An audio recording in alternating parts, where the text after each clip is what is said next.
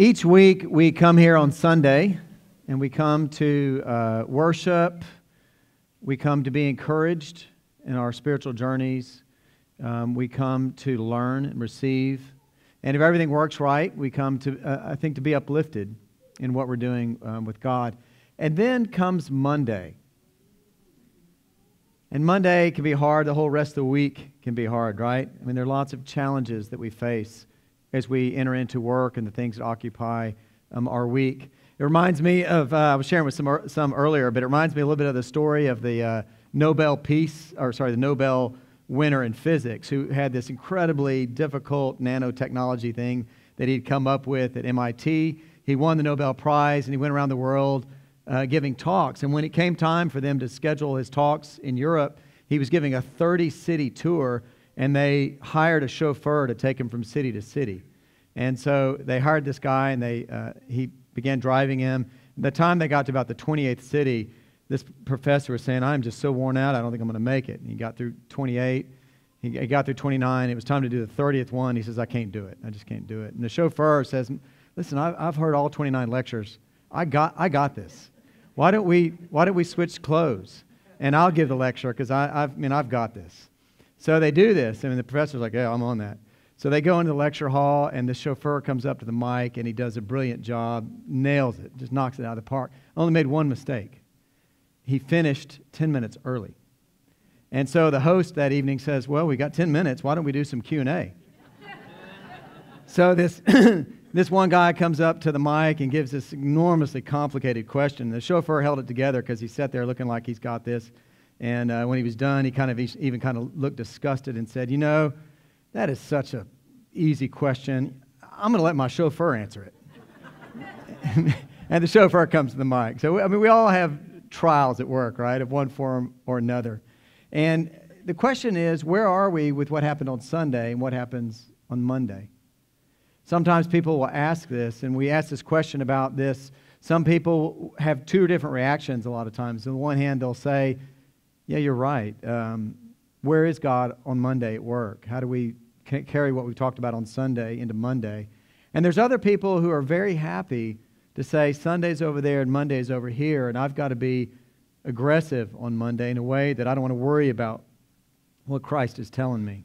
And I get this. You may go on Sunday and hear Jesus talking about being humble and taking the lower seat or whatever else, and you're thinking, if I don't show up and say I'm God's gift to whatever's going on here at work, people aren't going to respect me, or clients aren't going to want to pay for me, or whatever else the deal is. There can be that tension and that conflict with it. And I think that the church for a long time has been silent about how you carry faith into work on Monday and the rest of the week. So much so that sometimes people will talk about it being the Sunday-Monday gap. And I wish I could tell you that this is a brand new problem. This has only happened in the last little bit, but it's not.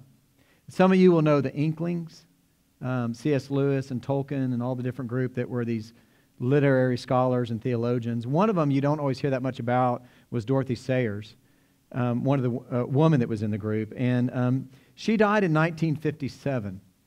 And before she died, she wrote this. She says, "In nothing has the church so lost her hold on reality as in her failure to understand and respect the secular vocation. She's allowed work and religion to become separate departments and is astonished to find that as a result, the secular work of the world is turned to purely selfish and destructive ends, and that the greater part of the world's intelligent workers have become irreligious, or at least uninterested in religion." This idea that there's this gap this way that takes place. And what we want to do with the sermon series we're starting today and that we're going to do over the next 3 weeks is to go into this gap. We want to talk about this divide between Sunday and Monday and how we bring faith into what we do. And as we do it, we're going to look at 3 different topics over the next 3 weeks. We want to talk about the worth of work. I'll say more about that in a few minutes. We want to talk about jobs that we love and that we can really get into. And then finally, we want to talk about what it means to win at work. What does success look like for Christians in this context? But today, I want to talk about the worth of work. And I really want to look at 2 things. I really want to look at step back and kind of ask the question, why do we work? And then I want to say a few words about a spirituality of work. Those are two things I want to look at. If you stop and look back at what you do, 40% of your life is spent at work. 40% of your life. So, why do we do it? Where's God in it, right? But why do we do it? I think the quick answer most of us would jump to first is because there's bills to pay. Some others might say, well, it's because I'm trying to get to whatever the next fun thing is. I'm working for the weekend, right? Or we think whatever it is like that, but there's got to be more, right? There has to be more.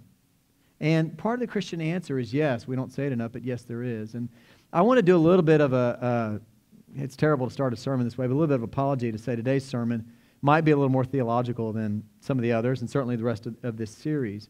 But when we talk about the question from a theological perspective of work, why is it that we work? And the beginning place for us to answer that question is to first look at God and say, because it's God's idea. God is a worker.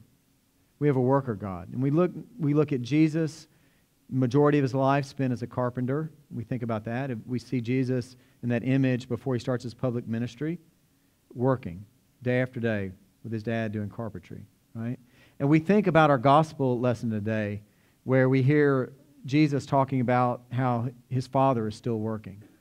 He's getting all this heat because he's worked on a Sabbath, healing this guy. And part of his defense of that and talking with this, he talks about how God is still working. And then we come to our first lesson that we had today, and we back up the whole clock and begin to think about the creation story. We think about God creating and all the work he does, and then he rests. Right? We think about and where he includes humanity in all of that. Think back about some of this. Genesis 1. God said, "Let us make man in our image, after our likeness, and let them have dominion over the fish and the sea." So God created man in his own image. In the image of God he created them. Male and female he created them. And God blessed them and said to them, "Be fruitful, multiply, fill the earth, and subdue it." If you don't think there's work in subduing it, there's work in that. "And have dominion over the fish of the sea." And it was so. And God saw what he'd made, and behold, it was very good. And you know the second chapter's got another variation on the creation story. And in 2 Genesis, we hear how part of the description there talks about the beautiful garden being created. And then we hear how the humans are to till it and keep it. Called in to work. And part of this is to recognize that what God has done is the working God has worked in creating the world. And then he's made sacred time of rest. But he's told us he's made us in his image. And in that, he's called us to be like him. To be people who are about work. And many people would say, and I believe, that he's really calling us to partner with him in the ongoing process of creation. That God is continuing to work his will here. He's continuing to create and pour in energy and creativity into the world. And part of his call to us is to participate in that and get to be involved in that. And there are a number of important upshots that I think come out of that when you stop to think about what God has done. And the first one of these to think about is that work is not simply a means to an end. And we oftentimes get that way. Well, I'm working to get to retirement. I'm working to get my kids through college. I'm working through whatever the deal is. It's not just a means to an end, but it's part of how God's ordained it. He's the working God, created us in his image, and he's called us into that. And I think it brings a lot of things with it, right? Part of it is, you remember how he creates, and he says, everything he creates, look at that, it's really good. And I think part of what we do is there's a built-in satisfaction to a job well done. There's a built-in satisfaction to work. I don't know if you've ever been given an assignment at work or in school or whatever, and apart from the grade or the review on it, you already have this sense of satisfaction and accomplishment in it. And I think it's part of it's inherent. I think about this sometimes when I look at a guy like Warren Buffett. You're thinking like, if I had that many billions, would I be working? But maybe we're wired that way.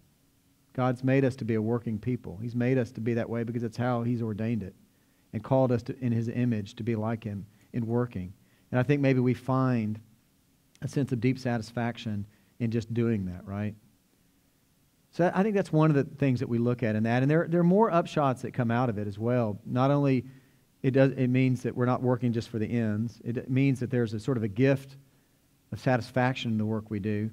But along with that, there's a dignity that goes with it, right? And how things are ordered. One of the encyclicals, you know that when popes come into office, they'll oftentimes write a letter to the church at large, the Roman Catholic Church, where they'll talk about different things. John Paul, early in his papacy, wrote a letter that was called the Encyclical on Work. And one of the things he said in this encyclical is that work was made for man. Work was made for man and not man for work. And it may sound really heady and precise and what have you to get into this kind of detail, but it matters a lot. Because what it's saying is it's not about the output of what we produce, right? There's a dignity that's given by who's doing the work. If you think about it this way, like in everything in work, there's a subject and an object. There's the one doing the work, there's the work that gets done. And what this is saying is the one doing the work is where all the dignity is. It's about the creation of humanity, and then God gives us work. So all of the dignity of it's from the one doing it. And part of what that means is the output is something secondary. So Christians don't walk around saying, oh yeah, the person who does some low-level job isn't the same as the CEO. Their outputs are different. Society may value those outputs differently, but Christianity would say that the dignity of the workers are the same. And that God has given dignity to the actors and then given them work, right? And it's a big difference. And our society has this completely the other way around. We want to size you up by your output, what it is you produce. And what do you do? Not who are you. It doesn't matter what you do. You know, I've gotten to where I love going on trips or different things with groups where I like to avoid talking about what we do as long as we can. And it's a challenge because people, when they meet, they want to say, what do you do? Because it's a quick how we size things up. And I think it becomes really acute when somebody is unemployed. Because one of the things when people are unemployed is they can or underemployed, either one, they quickly get to where they feel like their value is at stake. But if we're true on this message, we would never say that. Our dignity is because of how God's made us and not what we do. And I don't think we say that enough. And society has its own message, which is a different message that we have to hold on to, I think, and try to correct. Another reason that we work, of course, we have to confess, is to survive. And here we think about, okay, God's created us, the working God, called us in His image. But when humanity falls, you'll remember that that God still loves humanity as He sends them out the garden in the story, but tells them they're going to have to sweat. They're going to have to toil to survive. So along with what's gone before, now there's an element of toil that gets mixed into it all. And sometimes that's where we get to where work can be tough. Sometimes we can get, there's a spectrum between you got the great job where you fully recognize the dignity of it down to the worst job with a lot of toil. And everything is kind of in between it, right? But we have to toil to get by. And St. Paul, in writing later in 2 Thessalonians, I think, is where he talks to people. Apparently there are people who are able-bodied there who are not working. There's some people there. And he tells them, man, if they're not working, they're not eating. And that's there's a survival function that takes place in all of this, that we've got to work to survive, and that's mixed up into all of this, right, with the toil that we do. And the third reason, which I think is a reason that's hard to labor on too long, but there is an element of work that is about refining our character, that God uses the toil and uses the work and uses all these things as something that He uses, I think, to shape us and to mold us. But everything we're talking about is a lot more than simply paying the bills, right? There's a lot more going on. Well, all of that is to answer some of the questions about why we work. It's not just to pay the bills. It's not just for the weekend. But what do we do with God in the workplace? Is there more that we can do? I want to turn and shift now to the final part and just kind of talk about the spirituality of work for a minute. And one piece of this is to maybe approach work differently. Now, there are some jobs I'd be surprised if somebody has ones that are just completely out of bounds. But you can imagine a job that is so out of bounds that you're doing something destructive to God's kingdom. That's the rare case, right? For most of us, God calls us into work, and we have work, where we're helping to further order the world. We're partnering with Him, in a sense, in ordering of the world, enhancing His kingdom. It may be slightly different than just straight on building up of the kingdom. We do that in many dimensions, but our work at some level is helping God's kingdom and helping people and helping be more goods in the world for people and what have you. So there's a sense in which we are participating in that. And the more that we can stop and be mindful of that at the workplace, I think the more we'll see a sacredness of our work. Not only why we do it, how we get here, but that we're participating with God. And it can change it from just being a job we do to put groceries on the table and pay for the kids or do whatever, to being something that we're participating in what God's doing in the kingdom and in the world, and a piece of that, right? And how we do it. And it can be something that we offer to God. One of the things I see, and I think the Episcopal Church is really bad about this, if you ever meet somebody who's had their faith suddenly come alive, like suddenly, they go to a retreat, it's Cursillo, it's something, whatever it is, their faith comes alive, very often they'll come out of it and they'll say, I've got to be a priest. And part of what's behind that is we don't have category. We think the only people really doing straight-on, full-on kingdom work are the people in ministry. But that's not right. Every Christian has a vocation. Part of your work is that calling. There are all kinds of ways that God's calling you to minister where you are. In the fruit of your labor, in the way you do it, and the way you interact with people, all of that stuff is your vocation. In fact, that's the default. I'll go as far, I don't know what Father Oliver would say on this, but the default is where you are to bless people and to work for the kingdom where you are. That's the default, unless you feel a particular calling later down the road to do something else that way. But seeing that, I think, helps us in living out that sense of vocation where we are. And we're starting stewardship season right now. And, sometimes people don't say it, but I promise you, there are people in this room who God has given you a vocation to make money. And I'm not joking. Because ministry takes money, and building up God's kingdom takes money. And there are people that God has blessed with gifts of making money. And you've never seen it that way. He's blessed you in that. And part of your call is to own that. It's part of what you give and how you do to support other people doing different things in ministry. I mean, all of us are called to give, but I'm just saying some people have that particular gift. There are lots of gifts that God has, that everybody has some of it, but some people are given a big gift of it. I sometimes think about people in the church who have the gift of healing, which is a whole other sermon. But everybody in the church has got a call to pray for healing. But some people have got this thing where God's really called them and given them passion to pray for it. And you see different things happen with those people. All kinds of gifts are like that. And I think this is, there are lots of these around work, making money, what you do, how you interact with people that does this. So I think we have to see that. And along with that, I think we have to develop a mindfulness as part of our spirituality of work, a mindfulness of seeing God at work. And oftentimes it's in the small things. In the people who say hello to you in a certain way or support you, or there are different quiet ways in which you encounter God in the workplace. I think the most famous example of this is Brother Lawrence. Some of y'all will know him from the 17th century, the monk. He was in France, and his job, he was the monastery cook.